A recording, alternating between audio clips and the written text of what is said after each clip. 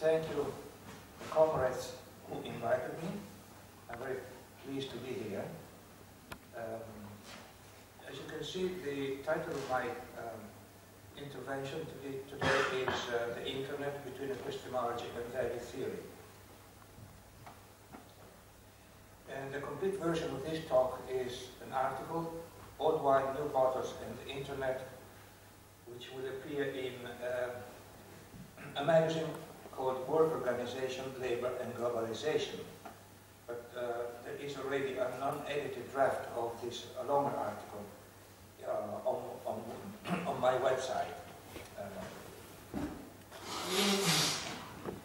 Well, now, the discussion concerning the Internet focuses essentially on two interconnected questions. Whether the knowledge generated on the Internet is class neutral. This is dealt with in part one of my talk. And whether this knowledge is productive of value and surplus value. And this is the topic of part two.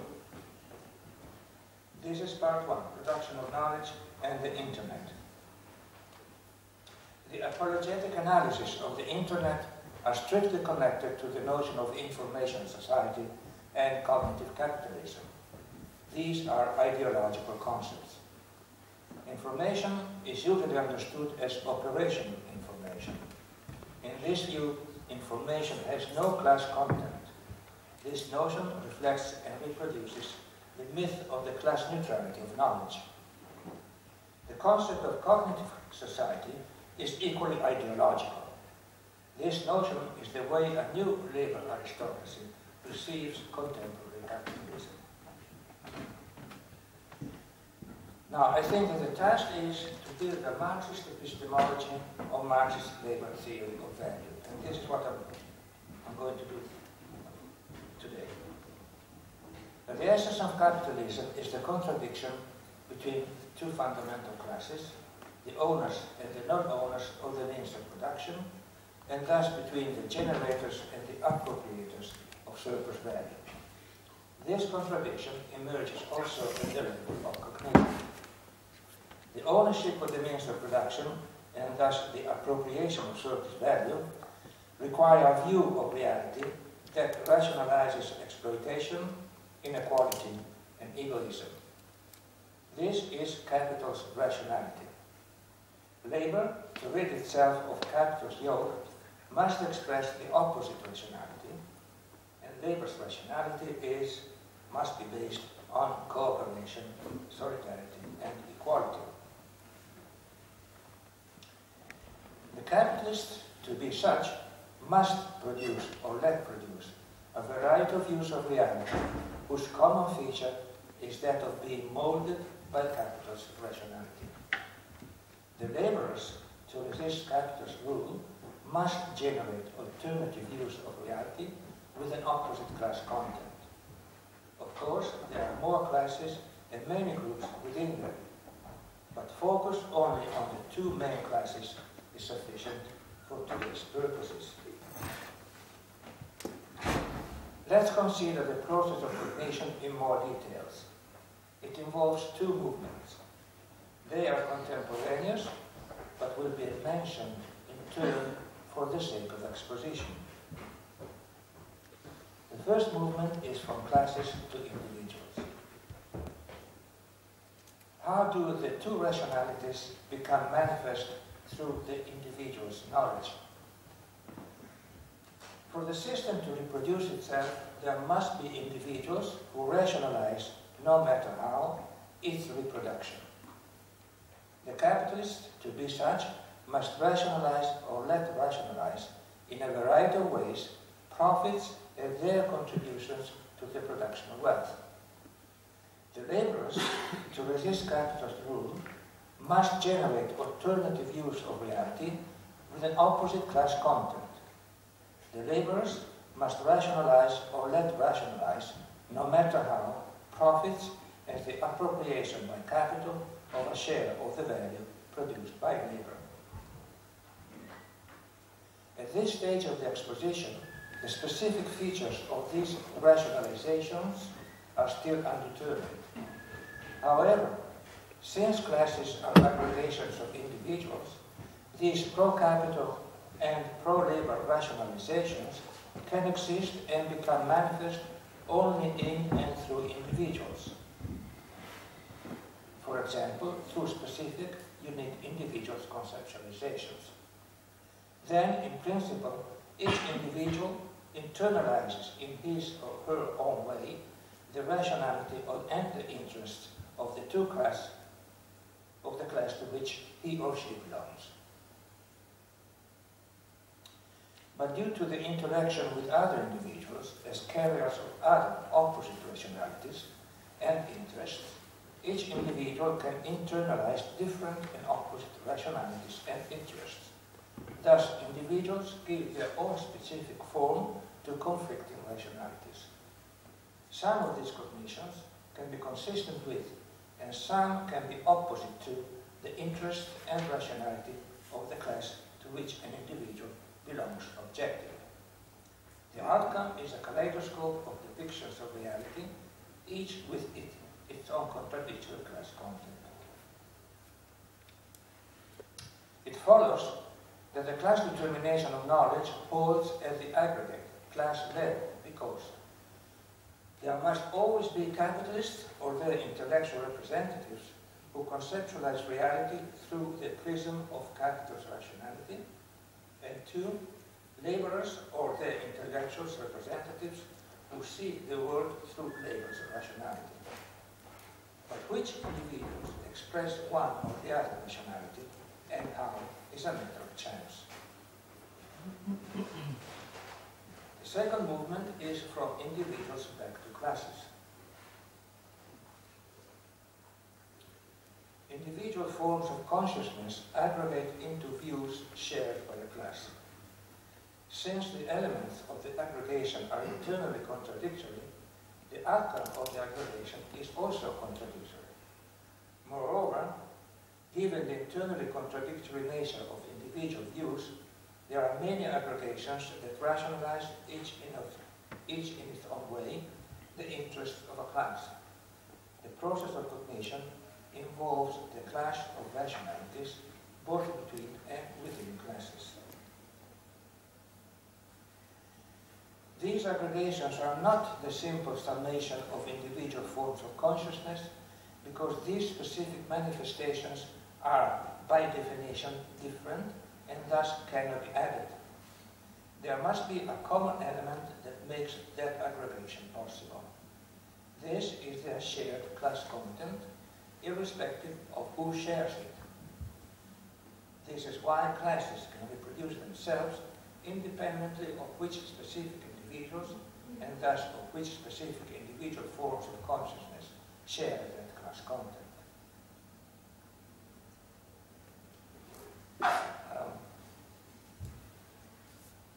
To sum up, social determination in one realm of reality, that is, the system irrepressible need to express the two opposite rationalities, manifests itself as a number of chance events in another realm of reality, that is, that of the individuals expressing one or the other rationality.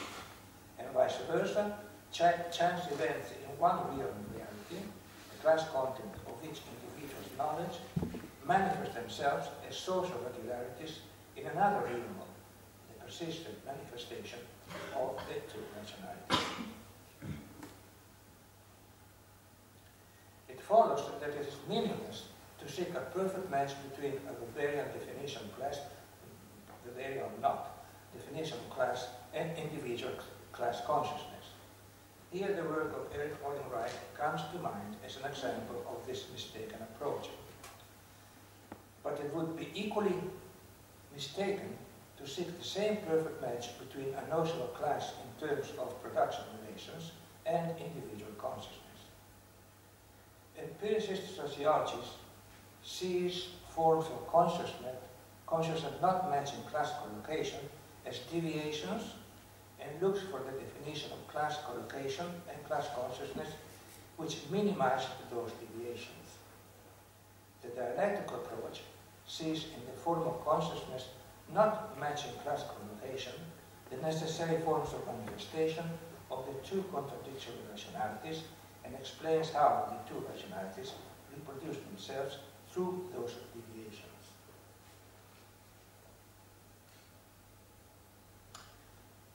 The conclusion is that there is no cognitive neutral space. Now, the thesis of the class determination of knowledge is rejected even by many Marxists, certainly if it comes to natural sciences.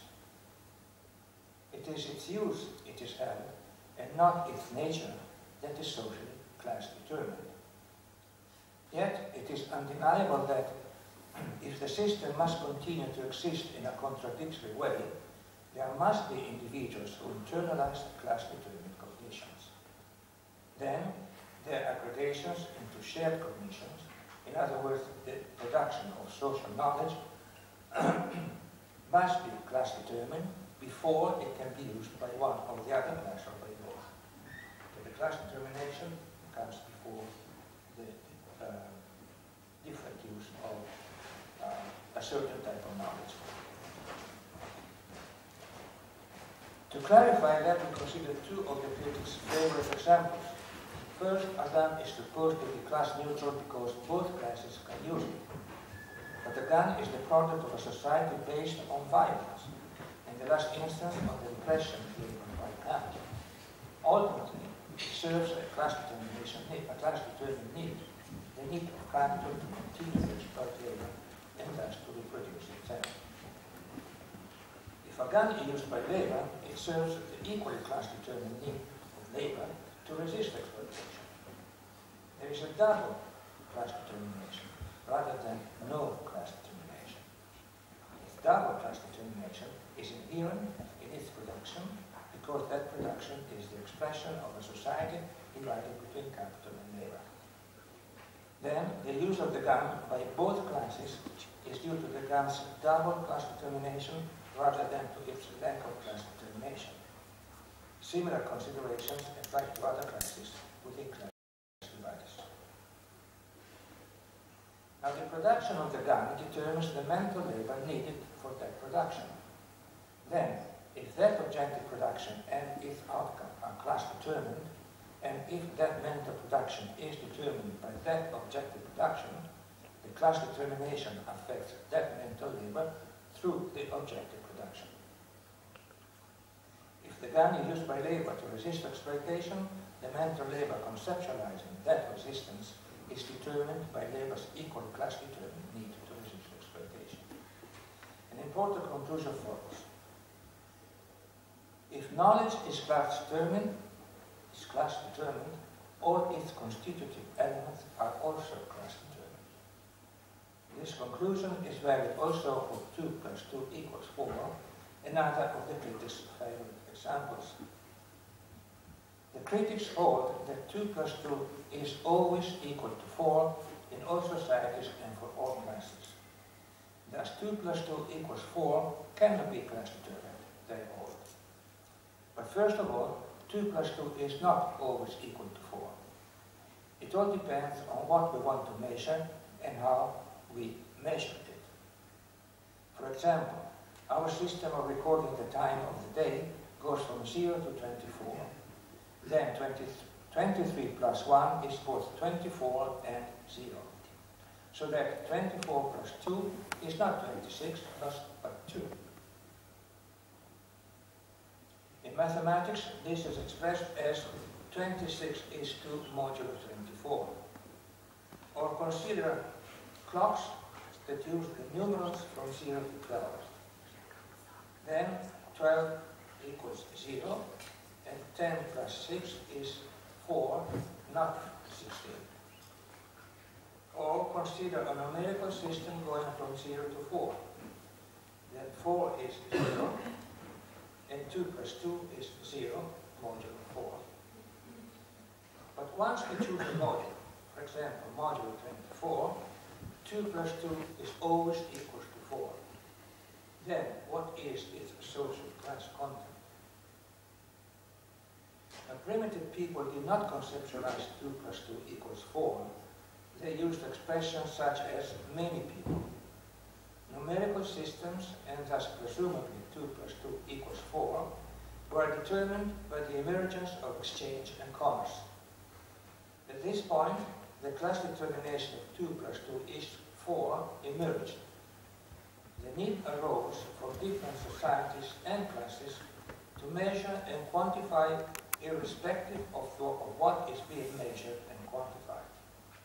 This need was and is common to contradictory rationalities in different societies. But this is not to say that 2 plus 2 equals 4 is not class determined. On the contrary, it is determined by more than one class because it is needed by more than one class to express forms of knowledge with a specific class determination and content. This I call multiple determination.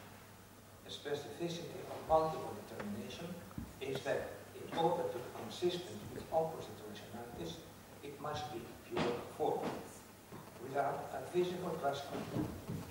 This ought for 2 plus 2 equals 4, as well as more general for mathematics. Now the critics see multiple determination, that is, determination by more than one society or by more than one class, as lack of class determination. In so doing, they make a twofold mistake. First, for them, class determination implies necessarily the determination by only one class. They ignore multiple determination. Second, they fail to notice that if multiple determination hides specific determinations, it does not cancel them. They continue to exist potentially, hidden by multiple determination. This is why a specific determination, for example, by only one class, can emerge again when that knowledge is immersed in a specific mental labor process. But it could not be immersed in a specific mental class context if it had not been abstracted from it to begin with. In other words, 2 plus 2 equals 4 is determined by capital or by labor, and thus it gets its pro-capital or pro-labor class content according to whether it is an element of a mental labor process informed basically by capital or by labor's rationality. Far from not being class determined, 2 plus 2 equals 4 is at the same time determined both by more than one class, as a multiple determination, as a pure form, and specifically by only one class when it returns to be an element of a specific mental labor process. Now, at this point, we must deal with the supposed immateriality of knowledge. It is commonly accepted from lenient to present-day workers and authors that knowledge is immaterial, and this is wrong, at least in my opinion. Thinking requires the expenditure of human energy, which is material, as shown by human metabolism. More specifically, the expenditure of human energy that constitutes the topical process causes a change in the nervous system in the interconnections between the neurons of the brain. This is called synapses. It is these changes that make possible a different perception of the world. Knowledge, even if intangible, is material. To deny this means to ignore the results of neuroscience. After all, if electricity and its effects are material, why should the electrical activity of the brain and its effect, knowledge, not be material? There is no immaterial basic the workers offers. The belief in the immateriality of knowledge might be the basic reason why epistemology has been and still is Marxism black hole. But of course, while synapses make possible changed perception of the world, what is perceived is eminently social. It is the myriad of social relations and processes in all their infinite manifestations that constitute society. Second conclusion, knowledge is always both material and social. Up to now, the generation of knowledge has been dealt with as if it did not require the transformation of objective reality.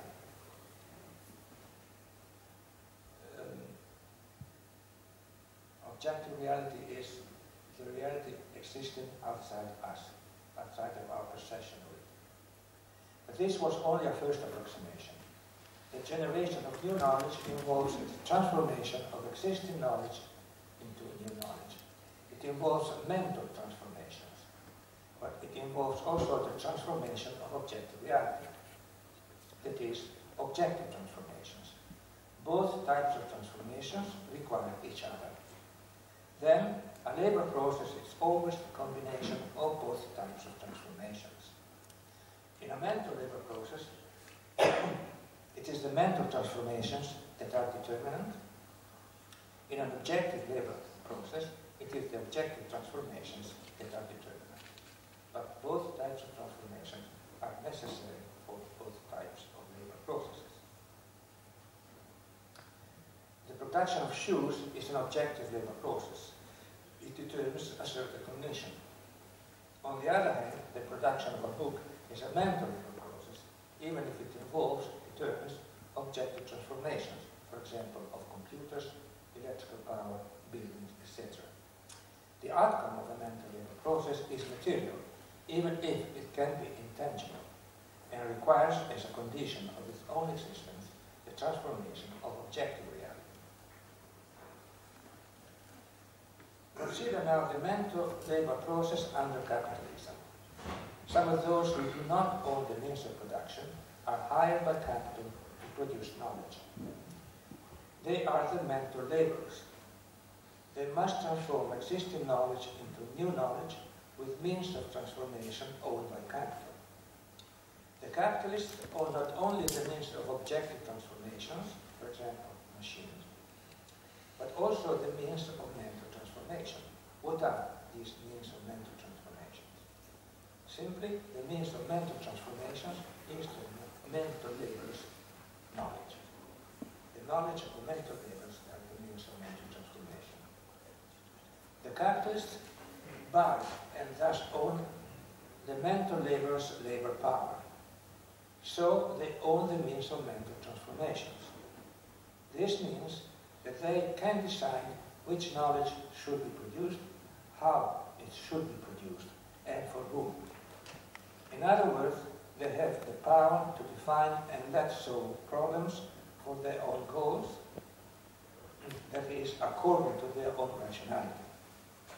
It follows that the knowledge produced by mental laborers for capital must be informed either only by capital's rationality or also by labor's rationality. But in the latter case, labor's rationality can become realized only within the contours of, only as shaped and thus denatured by capital's rationality. From the point of view of class determination, this is the essence of the capitalist mental labor process when under the rule of capital. Now, capital fragments the structure of the process of cognition in such a way that the laborers, either individually or collectively, cannot reconstruct the overall view of the labor process. The structure of the production of knowledge by labor under capitalism is thus an instrument of labor's domination by capital. This is the hierarchical structure analyzed first by Marx and in more recent times discussed in the Breverman debate. But in modern times, a new type of labor process has spread itself within the economy. A mental labor process in which some mental laborers are free to express their creativity, subject to the alternate approval and coordination of the agents of capital. The hierarchy is reduced to a minimum, but it is still there to ensure that those laborers produce surplus value. To this end, those who organize the mental labor process must have internalized the aims of capital and must have made them their own, I will discuss a specific example, the production of video games, later on. There is a feature specific to mental production under the rule of capital. In objective production, capital appropriates the product. Nothing remains to labor. In mental production, capital owns the means of mental production, and thus it appropriates the outcome of that process, knowledge. But that knowledge is also retained by the collective labor. Capital appropriates the original, as it were, and the copy remains to labor. However, capital's rationality predominates over labor's rationality because that knowledge has been produced by mental laborers within the capital's means, with capital's means of mental production. That knowledge thus has a double class determination in that it is produced by labor for capital. Labor can use it to resist capital's rule, but that resistance remains within the contours of capital's rule. Let us return to the example of a gun. We have seen that its use both by capital and by labor is not due to the class neutrality of the know-how needed for its production, but to its double class nationality. Labor might have to use it to resist capital's domination, but at the same time it acknowledges and accepts capital's rationality, the use of violence. Labor's resistance remains within the limits imposed by capital's rationality. I now come to the production of knowledge on the internet. If it is produced by mental laborers employed by capital, the analysis I have submitted up to here applies to you. If knowledge is produced by mental laborers not working for capital, it can be informed by labor's rationality, i.e. it can have a contradictory social content in which labor's rationality can, but not necessarily, predominate. Then this knowledge can be used not only to resist capital's rule, but also to challenge capital's rationality from the standpoint of labor's rationality. It can go further than simple resistance. It can express and further develop a consciousness truly alternative to capital's rationality. Other domains of cognitive production, for example, some political parties, can achieve the same result. But the specificity of the internet is that it is a new and specific cognitive battleground between capital's and labor's rationality in their multifarious and ever-changing forms of manifestation. This is the real importance of the internet. Part 2.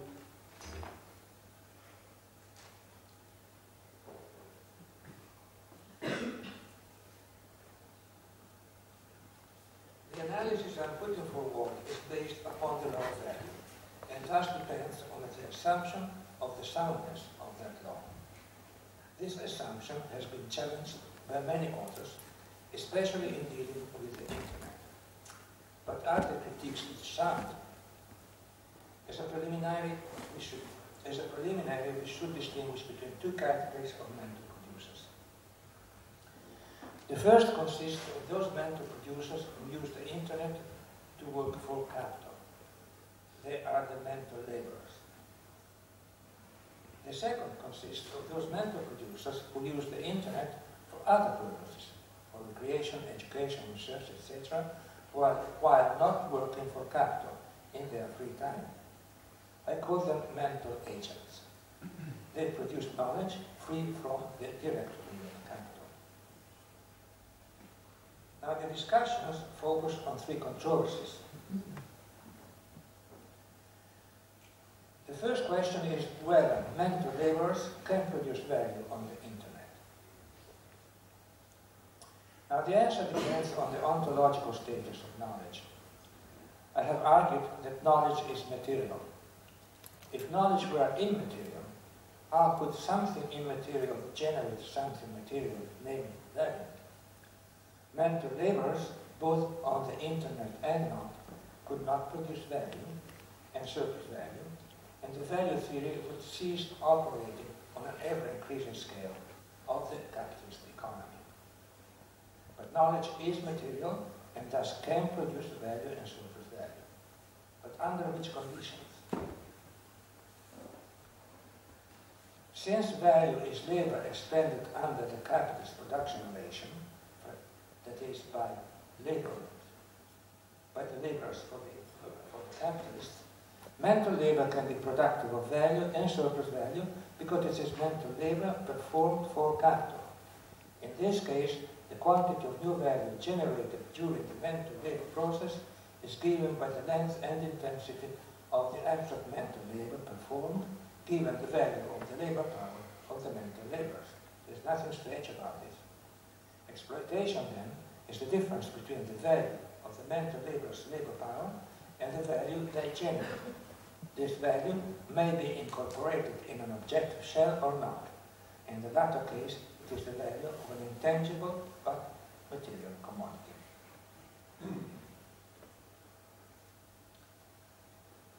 Besides these general features, mental production on the internet has its own specificities, namely new labor processes, new positions, and new forms of exploitation.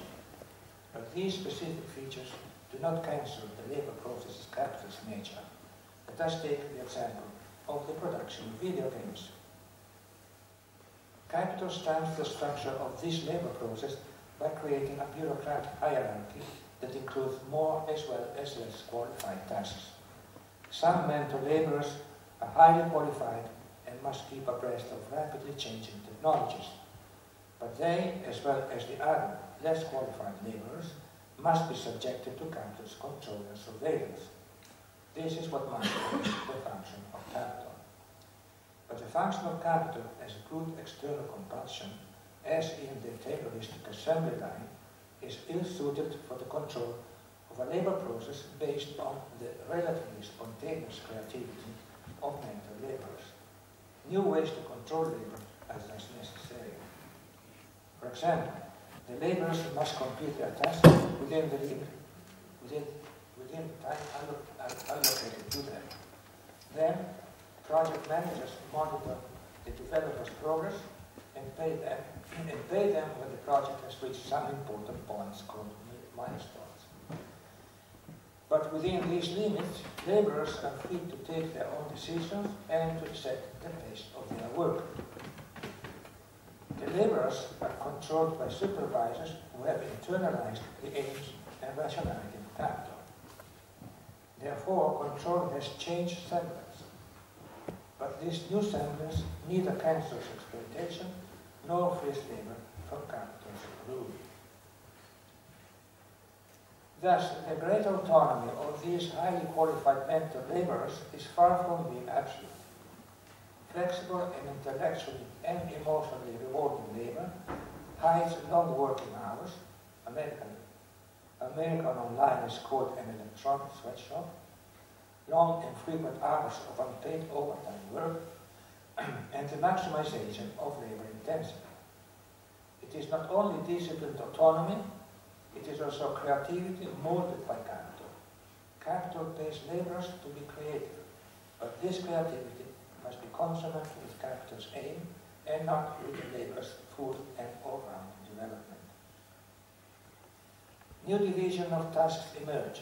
For example, some of the laborers working for search engines analyze blogs both quantitatively in terms of the number of visitors and qualitatively in terms of the comments left by the visitors and thus in terms of the ideas, preferences, etc.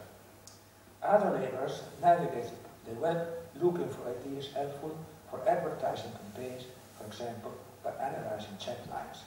Still others transform this material in a commodity to be sold to advertising agencies. Critics hold that the productivity of mental labor cannot be measured.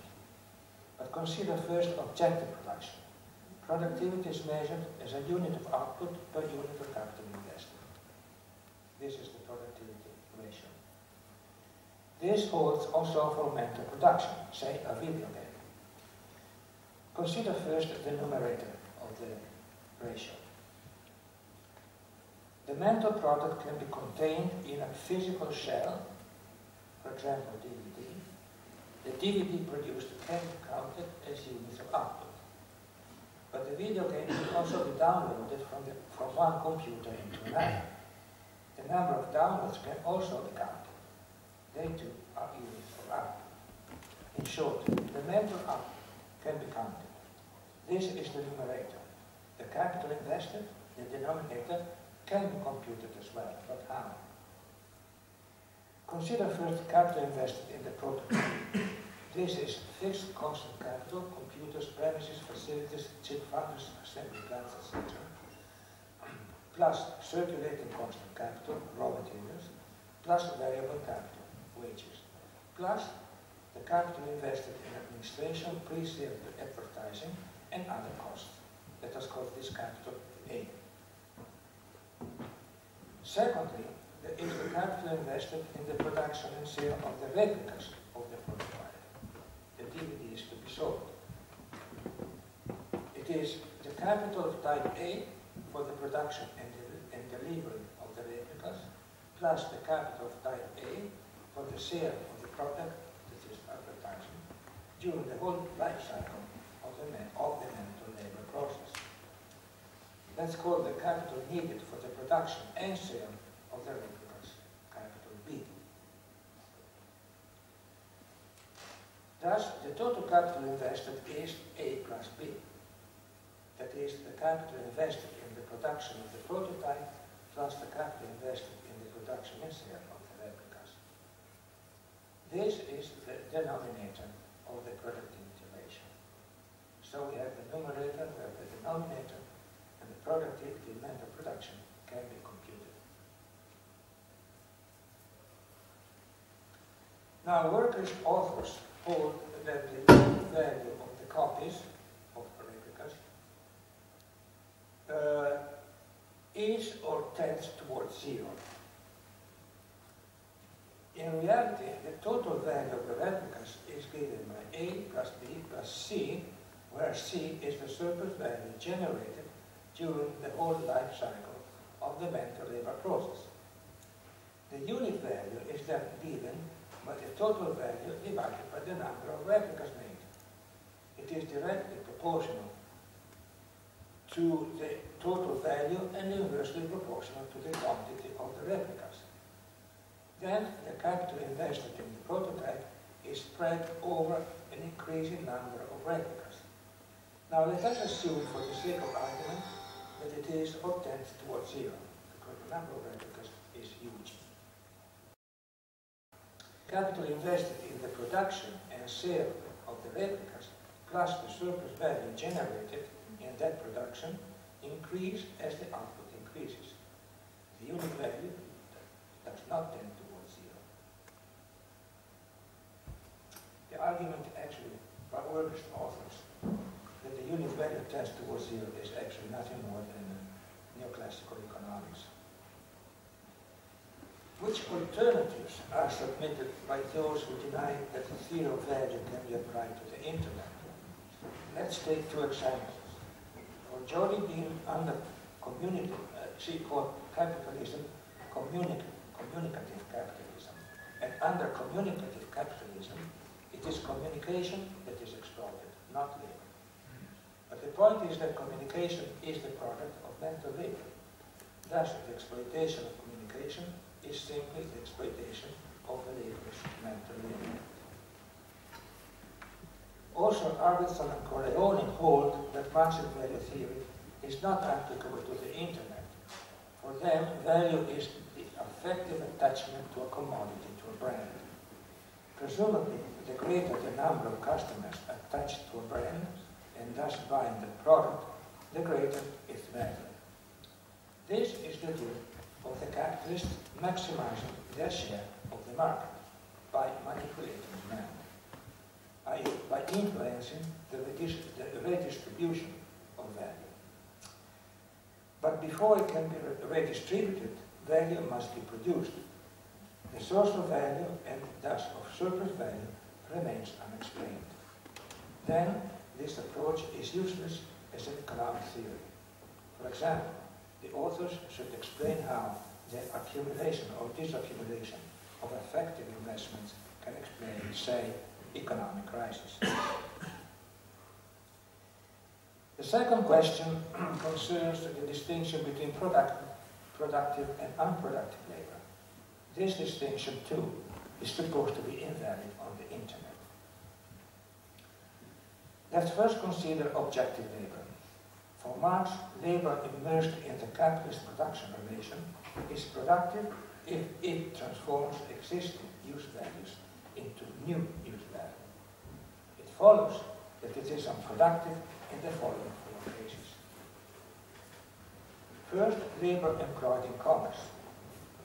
While productive labor transforms objective use values, unproductive labor deals with them without transforming them. If one exchanges objective use values, one cannot transform them. Second, labor employed in financial speculation. It is unproductive because it does not deal at all with objective use values. Third, there are those agents who perform the work of controlling surveillance or functional capital. They can be called non-laborers. They cannot produce value because one cannot transform use values if one forces others to perform that transformation.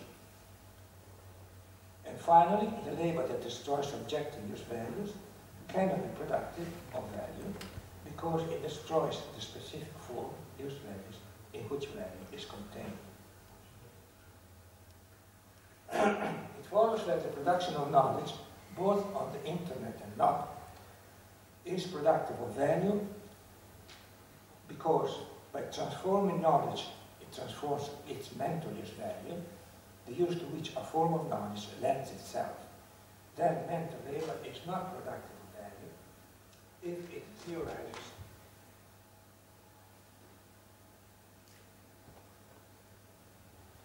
the exchange of objective use values, finance and speculation, the performance of the function of capital, and the destruction of objective use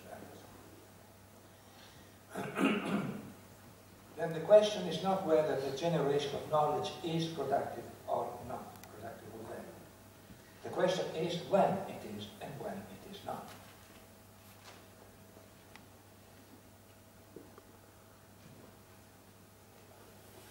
Consider now the mental agents, those who do not work for capital.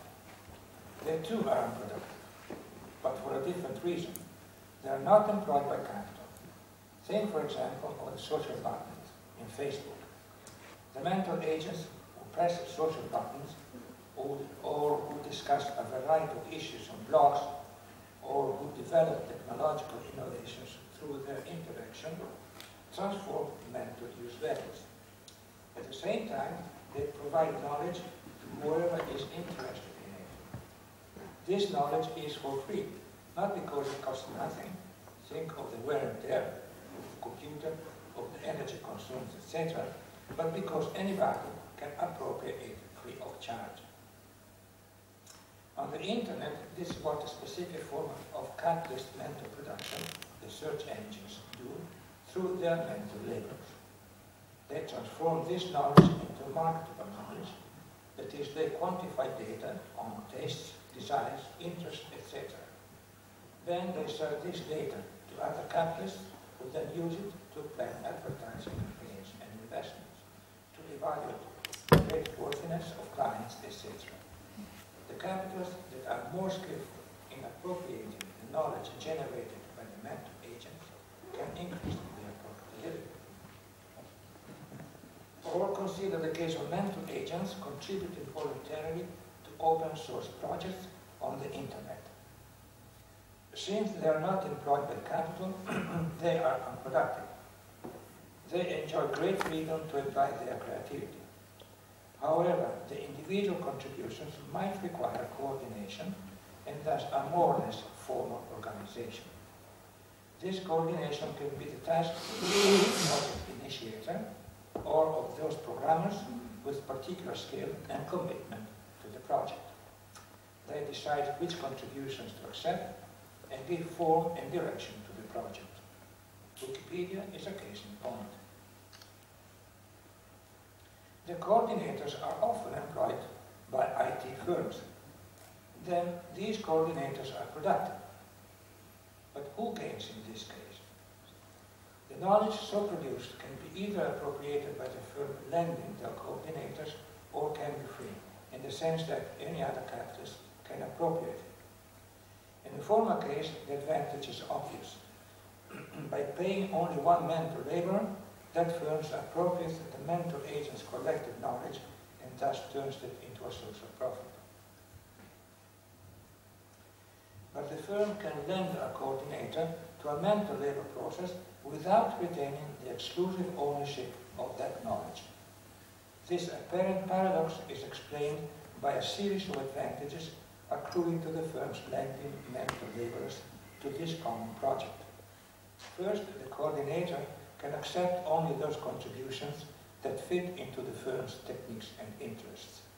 Second, that firm reckons that its advantages from such knowledge are greater than those accruing to its competitors. And third, by observing through the coordinator how the mental agents can be controlled and managed, that firm can draw useful conclusions as to how to control and manage its own mental laborers. Now, some authors deny that mental agents, what is usually called the users of the Internet, deny that mental agents are unproductive, and following in the footsteps of workerism, extend the notion of exploitation beyond wage labor and into the whole of society. They argue that since all labor is a condition for the reproduction of capital, and thus for the production of surplus value, all labor is productive, and capital exploits all members of society non-stop. Two objections can be mentioned.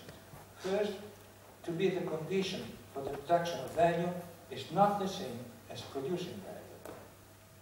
The collapse of the condition of the production into the actual production leads to absurd results. For example, since all labor is also a condition for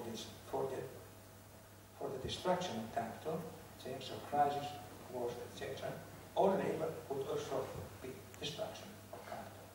Which one of the two? Second, if all labor is productive, why should capital try to increase the time that laborers work for it and reduce the laborers' free time? It is also held that given that the users' mental agents are not paid for the production of value, the value of their labor power is nil. But since they supposedly produce value, all the value they produce would be surplus value going to capital. The rate of surplus value would thus be infinite. But then, first, how can something that has no value, labor power, produce value and surplus value? And second, if all value were surplus value, the users as user would have to live on air. In reality, capital pays laborers for supplying labor power, say, for 8 hours per day. Suppose the rate of exploitation is 100%, then 4 hours are necessary to produce the wage goods, and thus to reconstitute the labor power for 24 hours, and 4 hours are surplus labor producing surplus product containing surplus value. The reconstitution of the labor power implies also recreation activities, including those on the internet for example, 1 hour a day. The same person who is a mental laborer for 8 hours is a mental agent on the internet for 1 hour in her his free time. Since in that hour that mental agent does not work for capital, he or she does not produce value and surplus value, and thus cannot be exploited. The rate of exploitation, if it were a meaningful notion in this case, would be zero, not infinite. In reality, that mental producer is exploited not as a mental agent, but as a mental laborer. The third and final question is concerned with the distinction between production and consumption. Again, this is something that the internet would admit obsolete. The argument rests on a new figure, the so-called prosumer. This term refers to a mental agent whose production of knowledge co-determines the characteristics of an objective commodity that they commission through the internet and then purchase and consume. The knowledge produced by the mental agent enters into and shapes the capitalist objective production process, for example, the production of custom-made shoes. That mental agent participates in the design of the objective output, those shoes that subsequently purchases.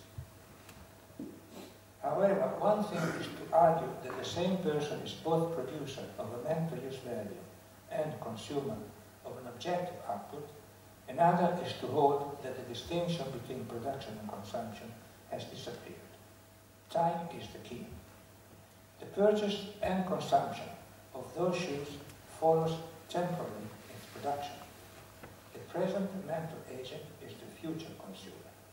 Production and consumption are temporarily distinct, even if the same person might be a mental producer today and a consumer of an objective commodity tomorrow. The prosumption thesis errs in that it cancels time. The prosumer lives in a world without time. He is a figure of virtual reality, not of real reality. To analyze the internet, one need not discount Marx's value theory. It is sufficient to apply it. Thank you very much.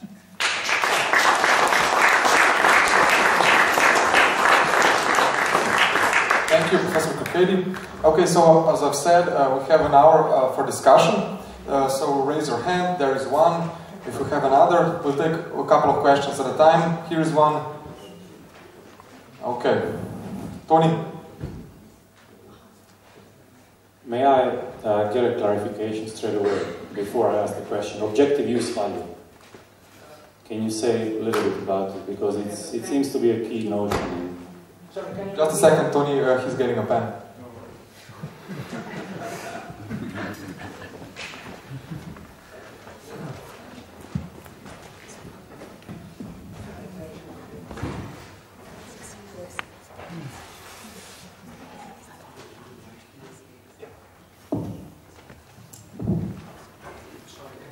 Yes, objective use value. When you talked about productivity and numerator and denominator, you basically used objective use value. For example, you said that in finance and speculation, labor is not productive because it doesn't have a certain relation with objective use value. I mean, what do you mean by objective use value? Objective use value is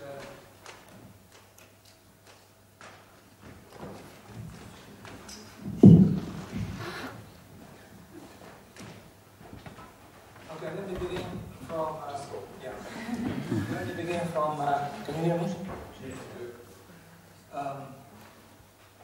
My thesis is that the distinction is not between material and immaterial reality, but between objective and mental reality. And it's in the sense that the world outside us, which we perceive and theorize and conceptualize, is objective. Our theorization, conceptualization, cognition of this world outside us is mental process. So that any use value pertaining to objective reality is an objective use value. Yeah, that helps, yes. So in your calculation, when you talk about productivity, to give you an example, if you take the distribution of software as outputs cannot be measured, and large companies know this. What they know is that they can capture enough of what outputs end up being used as objective use values because users use them, so I guess they're objective in the real world. They can capture enough of that value and monetize it to still make enormous profit, Microsoft being case an example. So half of the Asia and Africa, in Asia and Africa, vast majority of, for example, Microsoft software, which is a capitalist value producing entity, is not paid for, yet it is distributed, used, and I think it constitutes objective use value. So while I don't have many sympathies with workers' approach to value at all, and I enjoy a lot of your critiques of it, I think that you simply, in your calculation of productivity, you miss out an enormous part objective use value that is being distributed, used, even modified on markets which are really not under the control of capital. And therefore the productivity is valid only insofar as it is monetized as production of capital. But I don't think that constitutes objective reality as we see it, because Asia and Africa do use Microsoft. Not to mention Linux, or not to mention that most of our mobile phones run on Android today. And the heart of Android is free software. So although you're right, coordinators are paid by corporations, you're entirely right there, and vast majority of key contributors to Android, to Google software they use are paid for it and well paid. The number of contributors to the totality of what ends up as a final output is enormous. And their labor is incredibly hard, if not impossible, with our today's knowledge of how to deal with labor. It's impossible to quantify. Not even labor hours, not to mention the monetary side of it. So I think, yes, it's fine what you said, it stands, but it misses an enormous aspect of objective reality when it comes to software. It's simply the theoretical apparatus of Marx, as applied by you, simply cannot capture objective reality. That's my comment. I'm not sure I understand completely your point, but Microsoft is interested in just one thing: developing new forms of knowledge, developing programs, for example, and selling them. Other contributors to this knowledge are irrelevant for Microsoft. From the point of view of society, of the capitalist society, they contribute use values, but do not produce value. And I think here the distinction Marx makes between use values and value is fundamental. But you said objective, that's why I asked you to clarify objective use value. Yeah. So when a piece of Microsoft software is being distributed and used freely, without monetary aspect of it, in Asia and Africa, in huge quantities, as large as we use it in Europe, Microsoft has no knowledge of it. They're trying to gain knowledge of it by penetrating those distribution networks. So, although it has been produced by monetary means and distributed, it ends up being freed into what you would call pirate distributions in Asia and Africa. So, is it for you an objective use value when it's being used by a pirate copying machine somewhere in an Asian city, and people end up using it? Well, the case is similar to a car producer, an auto producer, whose cars are stolen. I mean, Microsoft knows that if they invest so many millions or billions of dollars to produce a certain program, it can be sold for so much money, and they hope the profit will be that much. They also know that there will be lots of illegal copies circulating. And not for nothing, they try every time to limit the scale of illegal appropriation of these programs, but it is impossible. But at the same time, I suspect that this illegal circulation of their product is functional for their profit. It does not, in and of itself, does not produce value and surplus value. But it is a way to penetrate markets so that in the future more people will be willing to buy. Of course, they know this. Oh, you know, okay. But is it objective use value or not when it's used in Asia as a pirate copy? Because if it is, then it goes into output, and then it's part of productivity calculation, even though it's not monetized directly by Microsoft. You mean that the illegal copies should be added in the computation of the productivity of mental labor? If they're objective use values, if they're not, then they should. I'm not sure I can follow the argument. I'm sorry. But you know, is calculation of productivity purely what monetized labor creates and what gets extracted as surplus value in forms of profit? Is that all we care about? Oh, wait a minute. Productivity productivity has to do with use values. Use value produced divided by capital invested. What I'm saying is that in software, the amount of use values that gets objectively used by end user is produced. The amount of use values produced. You mean that? Well, the numerator of the ratio. Yeah, because it's copying. It's not like a car. The cost of copying is close to zero. In that case, I agree with workers. I don't agree with their analysis, but they do have a starting point of analysis. Okay, I think I see your argument.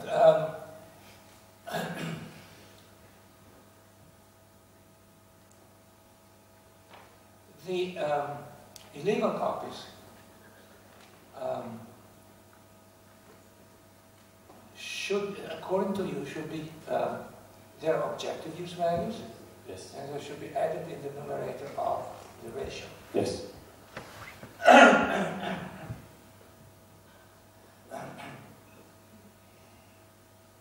But the ratio, and this is the point of view of capital, I never thought of it, by the way. Yeah?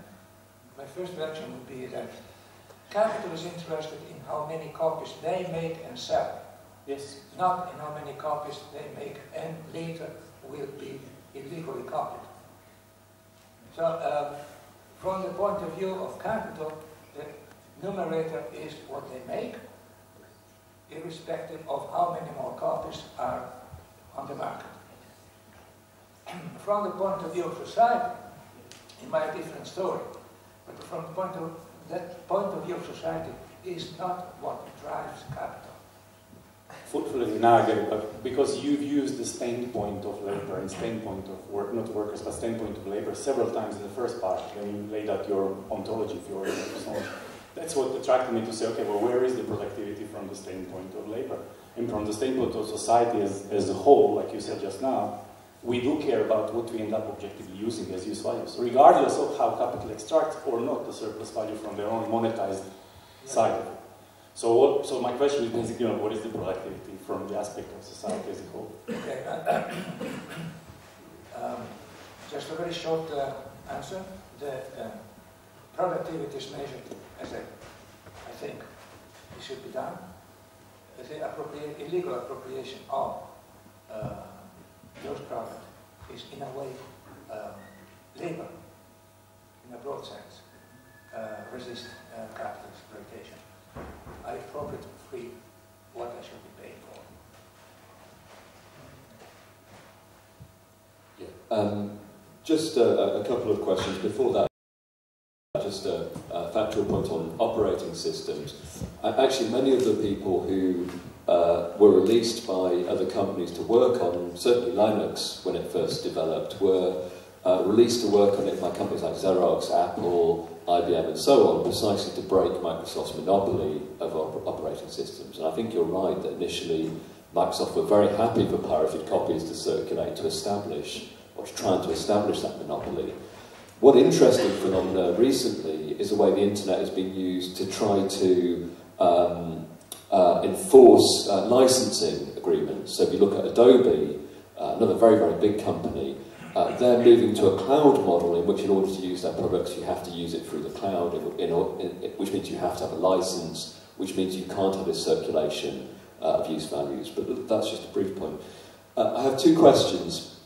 First of all, the second part of what you're saying, which I'm broadly very sympathetic to, the argument which I tend to encounter is an argument about the rent-like qualities of the internet, particularly in the form of advertising. And the argument is always that although Google do employ productive mental labourers to engage in the kind of activities you talked about, they also appropriate a lot of surplus value from other companies by virtue of the fact people have to use Google and therefore they can sell advertising. So first of all, I wonder what you thought about those rent-like qualities attributed to profit-making on the internet. Secondly, the first part of what you're saying, which I need to think about, I'm not sure whether I agree with it, but when you talked about the contradictory nature of class consciousness, of course it brings to mind Gramsci's writings. The difference between what Gramsci says about contradictory consciousness and what you seem to be saying is that Gramsci talks about a mechanism by which these contradictory consciousnesses form. On the one hand, the uncritical absorption of a superficially verbal consciousness from society. On the other hand, he talks about a consciousness that's implicit in the activity of the worker in his active transformation of the world with his fellow workers. And that introduces a notion of struggle and collective activity. So it's not simply a chance encounter which determines the balance of that contradictory consciousness. It's also due to engagement in practical struggles and transformations of the world. I wonder if you could comment on that. Perfect. I agree perfectly with you. Mine is a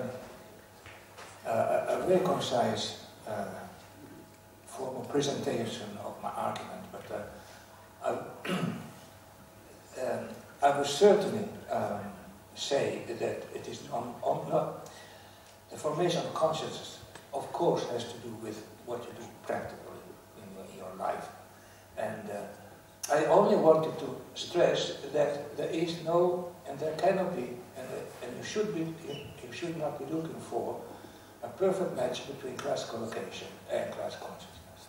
So that the point I wanted to make is that the reason why I have become a communist are perfectly contingent. But if I had not become a communist, you would have become a communist. I mean, you are already. Somebody else. You know? And then this so that there is this double movement between classes, class consciousness and individual consciousness. And while so-called no-nonsense Marxists and sociologists think that there is a diversion between class collocation and class consciousness, I say no, there is no divergence, because the point of view is totally different. And these people are actually the agents through whom, even though they do not carry what the class consciousness they should be carrying, in the last instance, the class consciousness,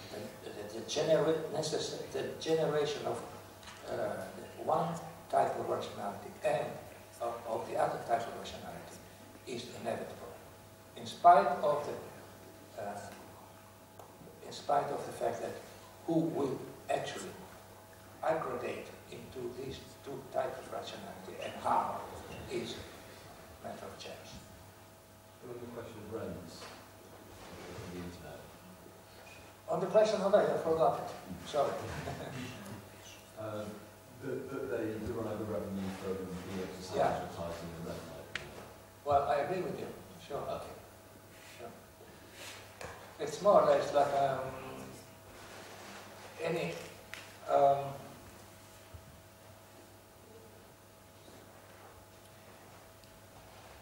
I think there's no difference here between Google and a shoe factory. If they manage through advertising to get a share of the market that otherwise would go to the competitors and then their appropriate part, that not only produce that super value, but appropriate part of the super value from other users. Oh, Professor B. I recognize you.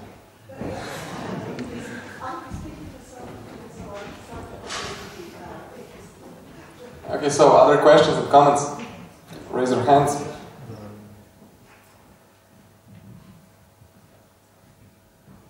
Well, if there's nothing, we can finish up. And the next, there's one comment, question.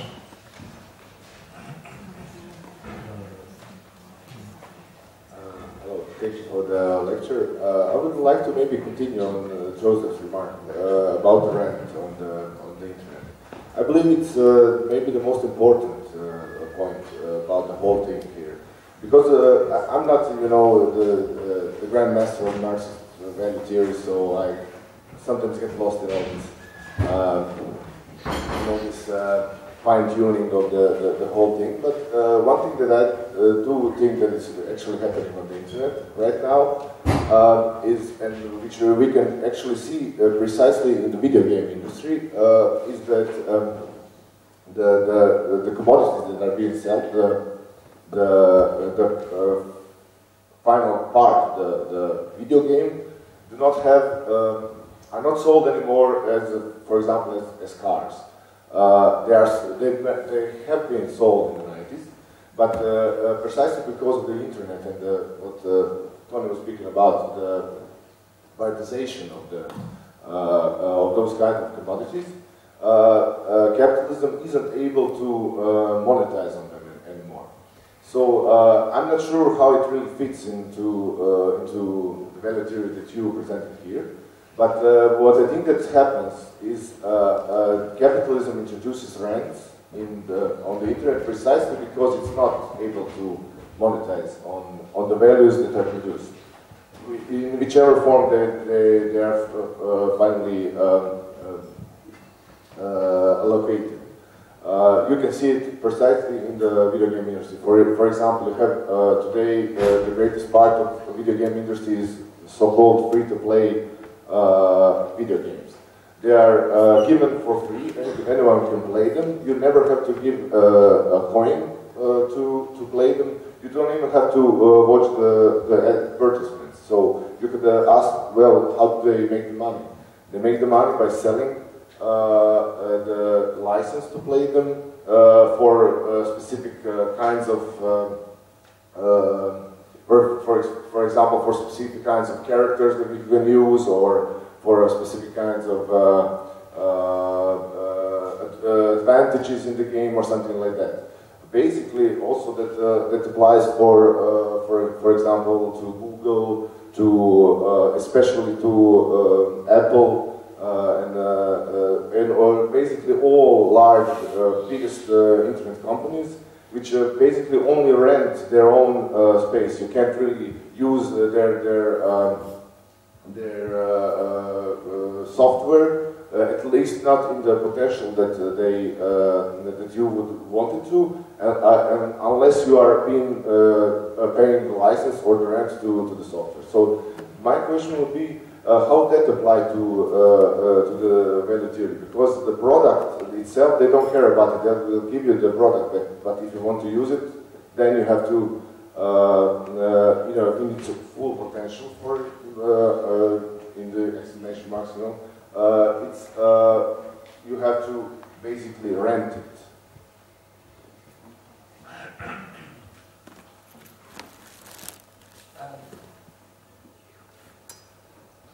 Again, I'm sure I understand the question. That would be the case of a firm renting their facilities to other. No, not really. It would be. Selling, maybe a firm selling a license. Yeah, it's basically you were talking about knowledge. So it's a way of licensing knowledge, or maybe copyrighting the knowledge, or something like that. But it's not really the knowledge itself, it's the possibility to use it that's being rented.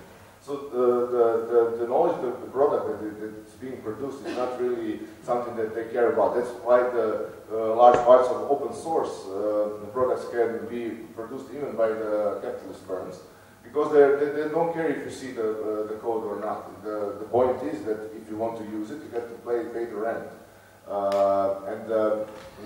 There is, of course, outside of the capitalist rationality, there is absolutely no reason why you would pay that rent. It's perfectly fine software that works without it.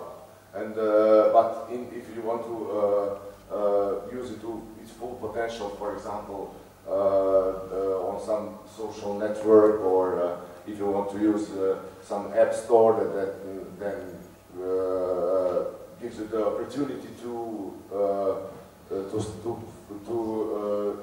pull out its full potential, then you have to pay the rent in one way or the other. So we can discuss the concrete modes how it happens, but it's basically rent. They are not selling the product. Well, rent, as you know, is a simple appropriation of certain value produced by other people. License is a different thing. You produce, you develop a mental product, you have a license on it, and you sell it to somebody else. So that you sell value, so to say. The firm which is willing to buy this license will produce a certain number of material shells of that knowledge, and that at that point you can compute the productivity. I don't see any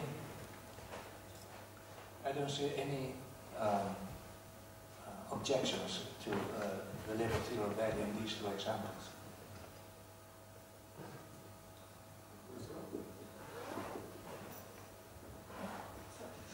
May I come in on this point? It seems to me that your is partly reflects a kind of confusion, if I may say so, sorry, not a polite word to you, but somehow an idea that this world of sort of content on the internet is in some way autonomous from the rest of material production. If you look at a company like Apple, let's say, Apple sells hardware, and Apple's ownership of iTunes and wanting to push down the content of any individual piece of music on the internet is not connected with some business model just about selling music. It's about selling content in order to sell more iPhones. In the same way, Amazon's interest increasingly is not in selling books, but in selling Kindles. So the content producer, the writer, the editor who contributes towards the development of what used to be books or book-like things has a different relationship to. It no longer is it the business model of the publisher one which tries to maximise the sale of books and produce bestsellers in which the author has a certain interest. It's to push down the value, the cumulative value of all this content in order to sell more and more of these material products, you know, the tablet computers, the Kindles, the iPhones or whatever. So to see somehow the market for this content as something autonomous and disconnected from material production is you know, that's how you end up in all these apparent paradoxes, you know, like the game 2048, I can play it on my iPhone. You know, who makes money out of 2048? I don't have to pay for it as an app. The reality is it's producing, it's part of this general pool of content which is going to make people go out and buy more and more phones, smarter phones, etc. So you always have to see this in relation to the material commodities as well.